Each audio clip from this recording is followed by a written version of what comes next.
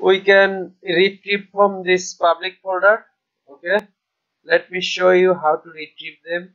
At first, click on this shift on. If you are using Visual Studio Code, this will work for you. Just press shift on and tab.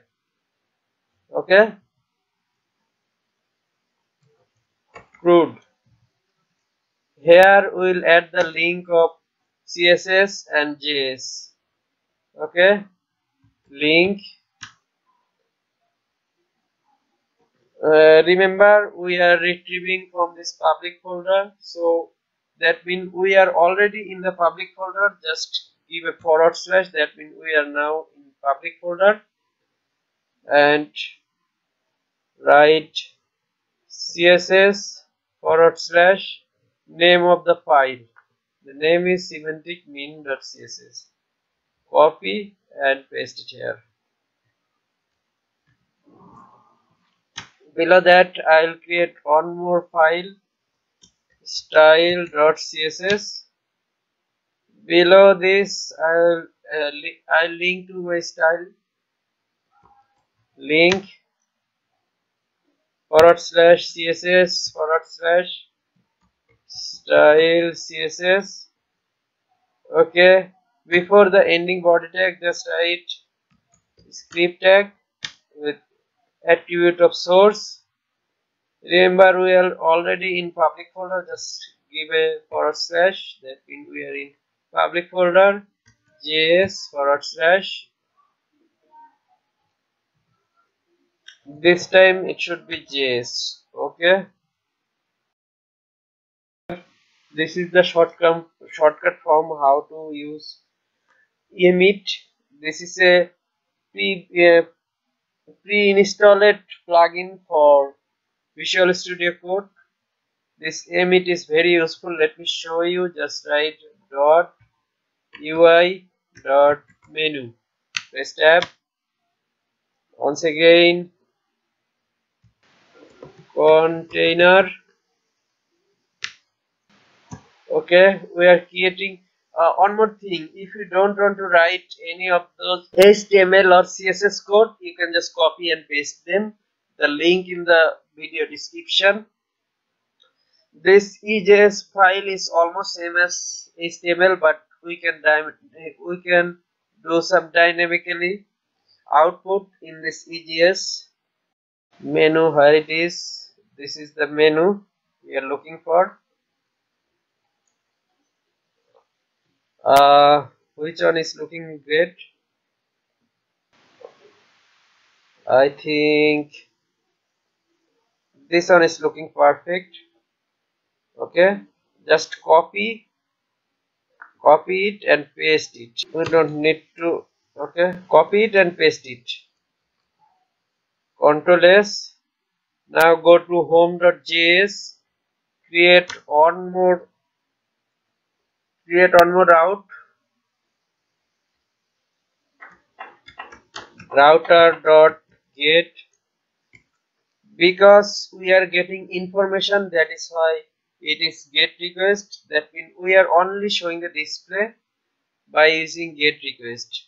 If you use post request, that then you will submit something or you will post something. That means you will add something. Okay, don't worry, I'll show you in next. Okay,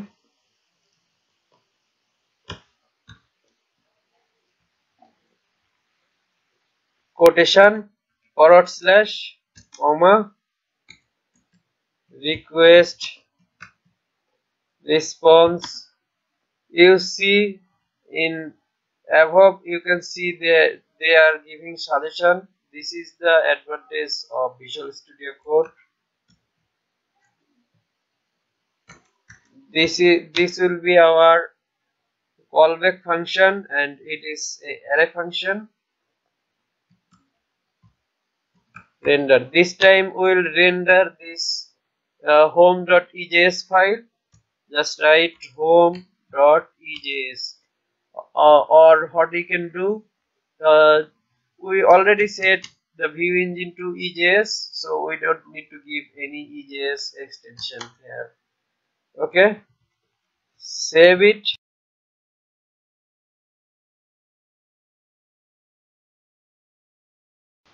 Control C, run it once again and reload it. After this menu, just write ui.container tab. It will add a container. Those are the items, header items. Again, reload the page.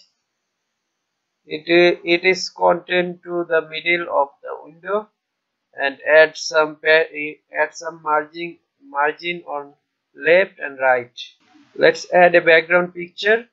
Okay, inside public folder, I have created one more folder, that is image, and I have added a folder, added an image, that is an image of football, and I want to add this image to the background of my website. Just copy this wrapper class and paste it here, dot wrapper. Okay, now just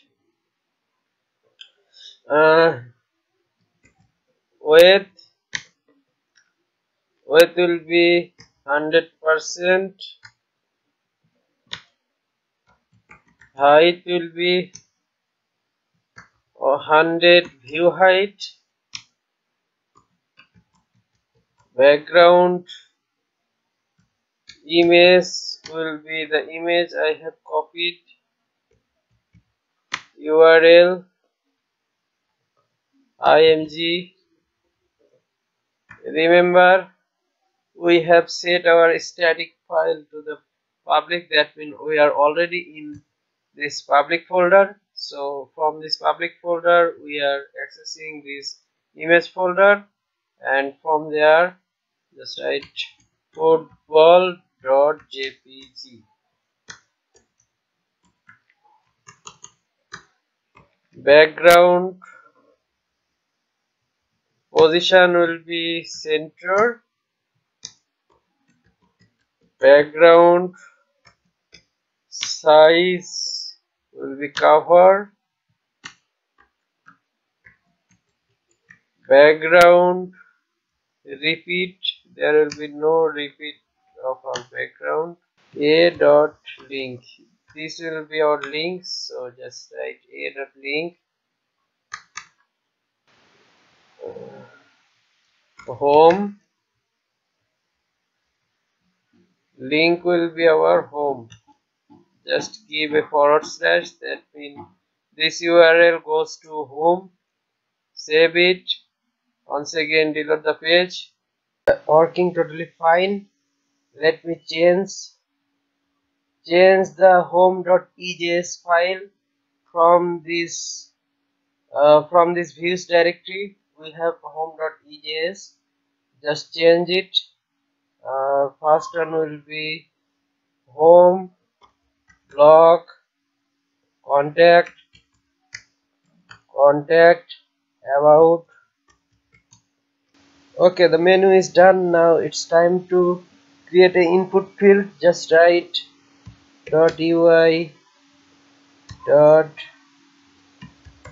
.container. Here we'll create few input field. Before this UI container we'll add some line break. Just write br multiplied by 3. I want 3 line break. If you want more, you can give it more. Okay, and inside this UI container, just write like this: UI dot 3 dot fields fields. Okay, dot field field tab. Inside this first field we'll create a label, and one more thing, before this field we need to create a form. Just write form dot ui dot form. Just write like this. Action will be /add. That's mean When we click on this form submit button, it will go to this URL. Okay, I'll show that later on. Method will be post because we want to create something by using this form. Okay, just copy these three fields, not a copy, just cut it and paste it inside this form.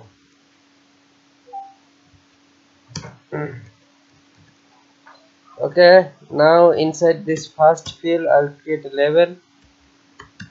label dot ui dot label dot green.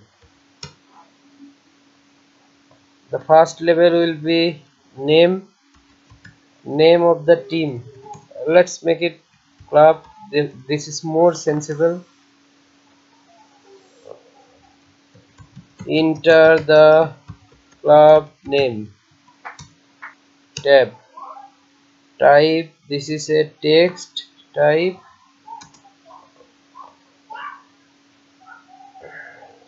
Name will be club, and that's all. Let me refresh the page. Before that, just copy it and paste it below 2 more times. Save it. Make sure that on the terminal or command prompt this server is running. Double click on this label class and replace it with header. Okay, this 3 field has been done. We need one more field. So but after this 3 field we will create one more fields. Just write ui dot tweet. This field is for button. Input value is submit. Okay, because we want to submit the form and save it to the database through the server. Class will be ui button green. Okay, green fluid fluid. We will create a table. Just write br2. We want 2 line break. After the line break we'll create a table dot ui dot table. Before that ui just write table. That will be a table tag with the class of ui and table tab. Here it is. T head. Inside T head, TA is first. Table head will be club name. Save it, reload the page. Okay, it's working perfectly. Let's make it green table. Now T body TD. This one will be table row. Save it. Once again reload the page.